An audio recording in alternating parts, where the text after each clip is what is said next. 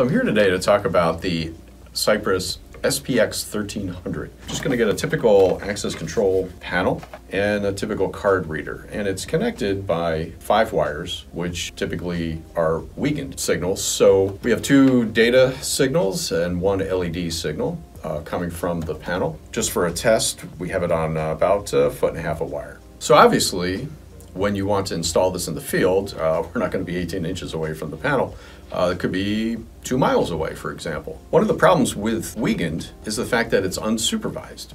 In other words, you don't know that the communication to the reader has been lost between the panel and reader until you try to use it and it fails. One of the advantages of the SPX-1300 is it adds that supervision. So for that alone, it's sort of worth introducing that into your wiring plans.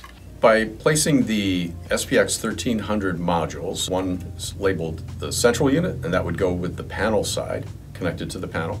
And this is the remote side that would be at the door or gate and be connected to the reader. The advantage of the SPX-1300 is the fact that you only need 4 wires to go the largest distance. You may have a few inches of wire going to the reader, a few inches of wire going to the panel, but in between you can have 10,000 feet of 4 wire. So some power and twisted pair communication. Now, if you have power out at the remote site, at the gate or the door, then you can use local power as well. Now, once the SPX-1300 is in place, you notice there's a lot more connectors than are needed just for a reader.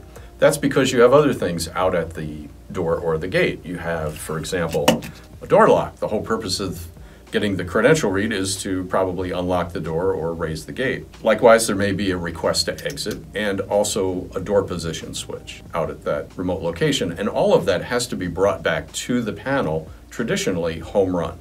So at the end of the day, there may be as many as 12 wires traveling this large distance. You can still do that over a single twisted pair, or as I said, if you want to run power out to that location, then it would be 4 wires.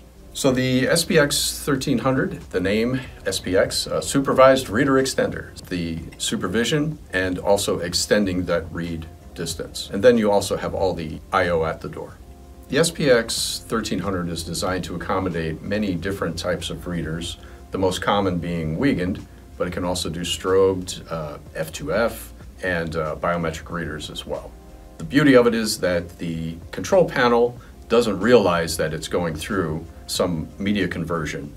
As far as it's concerned, it thinks it's directly connected to the reader.